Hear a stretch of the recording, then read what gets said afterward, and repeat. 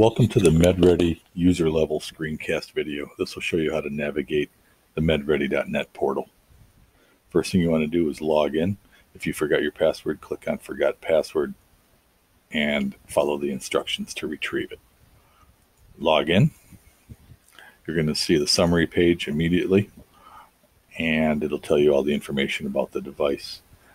If you want to manage the device, click up here on Administration, and you're going to see the device, and you're going to see an Edit Device tab over here. So you can either click on the device and it'll show you the summary, or you can go right into Edit and click on it here, and it'll bring up the 5 tabs. Edit the user's name here, put in there, click Save. Whatever else you want to put in there or remove, click Save, and it goes away. So go ahead and edit that again, and you can somebody's editing that. That's okay.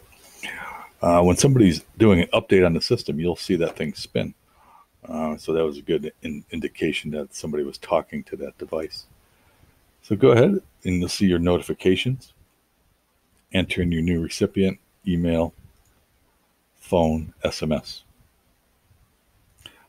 There. As many or as little of those as you'd like. Click on alarms. Change the alarms. Anything you want. If you want to disable alarm 3 and just have alarm 1 and 2, click on that, click Save. It'll push out those notifications. If you want to click on settings, hover over, and it'll tell you exactly what's going on for each of those. And go ahead and click Save again, and it'll push all those out to the device. The Options tab shows you the unit ID and the SIM number and some other information on the device itself. If you click on Administration, and you also get some compliance reports. What you do is you do a new report, and there's all kinds of different types of reports that you can do. Experiment with these. A raw log, a compliance calendar, and a scorecard. Different types of formats, the frequency,